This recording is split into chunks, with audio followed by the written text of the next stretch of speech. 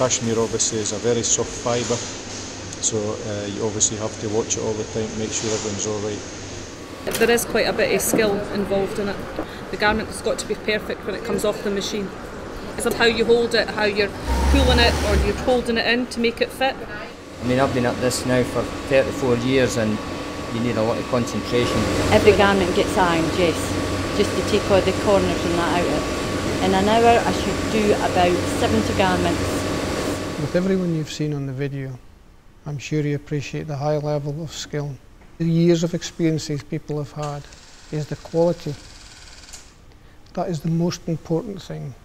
And we hope, we know, we are sure, when you purchase a Caerlee Mill's garment and you have seen the video, you will understand the feeling and the passion and the quality of product that you receive.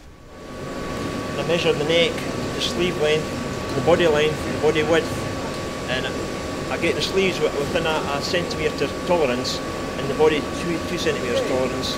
A lot of places they don't measure as much. It does take more time because I've got to be more exact. It's got to be done perfectly, every garment. We're actually the final stage before it actually goes out the door, the garments. So first of all I was passing the garment, just checking for size, stains, drops, anything, to get them mended beforehand. Then I go into tabbing it, putting the neck labels on, the sizes, the wash care labels, and then after that it's the final bit is the bagging.